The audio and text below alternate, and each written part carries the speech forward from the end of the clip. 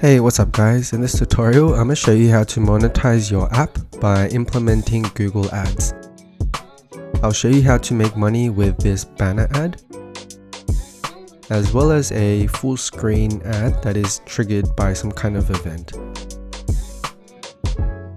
So the first thing we need to do is to sign into Google Admob, which I'll have all the links below. And from here, after you sign in, we're going to need to create a new app. You can choose either Android or iOS. And then it says, is this app listed on the supported app store? So you can check either one of these. And if it's actually on the app store, then it's going to need to get reviewed and approved. But we can just say no for now and link it later. I'm just going to call it tutorial app. And sweet. So once you've done that, I'm going to refer you to the official documentation because this is exactly what I'm following. And we just need to do a little bit of setup. So I'll show you how to do it for both Android and iOS. So I've opened up a brand new Flutter project and let's go to Android app source main Android manifest. And so just at the top here, you want to add this bit of code and just change this value. If I come back to my Google Admob dashboard, go to the app settings and the app ID. So just copy your one and put it in here. Same thing for iOS. If I go to runner and info plist, just at the top, let's do the same thing.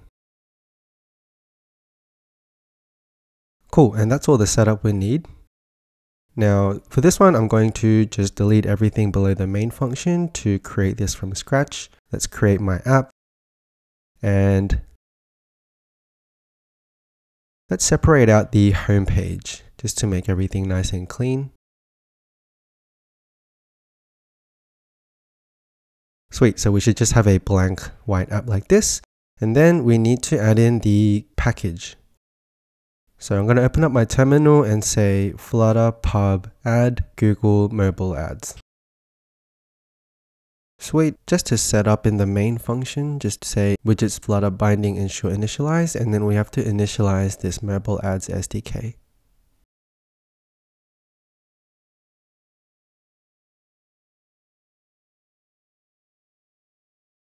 Cool, so that's all the setup. Now we need to create our banner ad. So I'm going to create a new file called banner ad widget, and let's create a stateful widget here.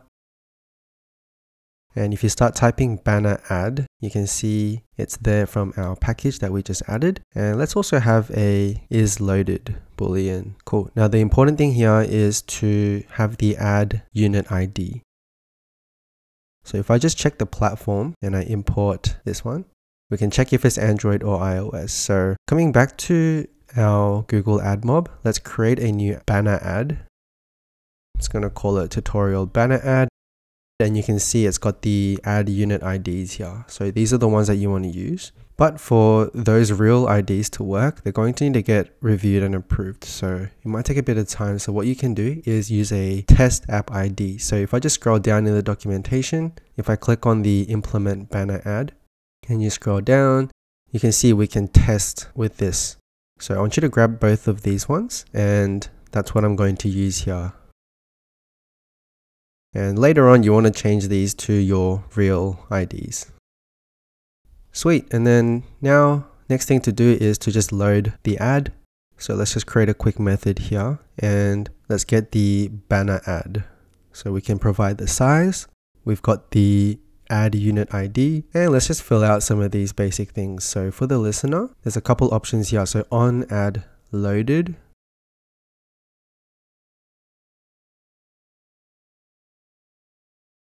as well as on ad failed to load. And then for the request, we can just give the add request object and just load this at the end. Sweet. And then in our initial state, let's just load the ad so that it loads at the very beginning, and also just have a dispose at the end. Sweet. Now when it comes to the UI down the bottom, let's say if we have a banner ad and it's loaded, then let's try to display it. So just to control the size, let's provide the actual width and height as a double. And child, we can give the add widget finally. Cool, and then if the ad doesn't exist, then we'll just have a sized box, which will be blank. Sweet, so that's our banner ad widget. Now let's come back to our home page and try to display this. So in the center, if I just try to bring in my banner ad widget, there it is, but it looks like we have an error. So usually when we bring in a new package, we're going to need to just restart the app. And beautiful, there is our banner ad, and you can see it's loaded. And you can now place this widget literally anywhere on the screen in your app. And that's how easy it is. Now the next type of ad is a full screen ad, and it's actually called interstitial ad. So let's create that. I'm just going to call it tutorial interstitial ad. Let's create it. You got these real IDs that you want to use. So coming back to our code, let's create a new file called interstitial ad manager. And for this, I'm just going to create a simple class because we're going to need to have some controls for this. So the word interstitial, like interstitial ads, are basically just full screen ads that are triggered after an event. So we're going to do a similar setup. I'm going to have the ad unit IDs. And again, you want to put in your real IDs here. But for right now, we can just use the test app IDs just to make sure that this works. And then we want to load the ad, and I want to have a method to just show the ad as well. So firstly, for the loading part, it's going to be quite similar.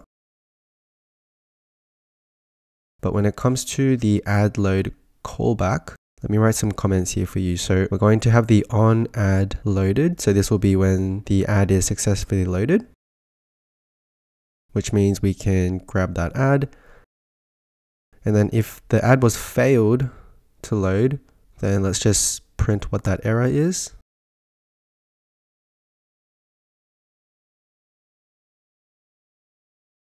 And then down here, let's create a method to just show the ad. So I'm just going to do a quick if statement and just check to make sure that we have an ad and everything's loaded. Then we can go to this full screen content callback. And we have to fill out these couple of methods. So on ad showed full screen, on ad dismissed full screen, and on ad failed to show full screen content. So if it failed to show it, then let's just dispose of the ad and then make sure to load the ad. And actually, we should do the same thing for when we dismiss the ad as well. And then to show it, we can just say interstitial ad.show. So this first if statement is just checking if we have an ad to show. If we don't, then let's say that the ad is not ready. And like usual, we'll have our dispose method as well. This is all the code that we need. Coming back to our home page, let's now try to display it. So I'm going to create our ad manager that we just had. And then in the initial state, we're going to just load the ads. Same thing for the dispose. And then now I'm going to actually wrap this in a column. So we've got that banner ad widget. And below it, let's have some way to display the interstitial ad, which is the full screen ad. So this one is going to be triggered by some sort of event. So for example, if I have an elevated button on pressed, if I press it, then we're going to show the ad.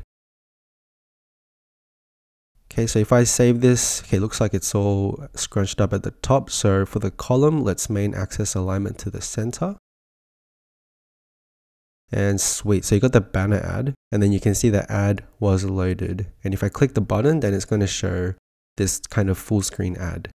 So obviously right now, we made it so that the ad is showing with a button tap, but it could be triggered anywhere in your app.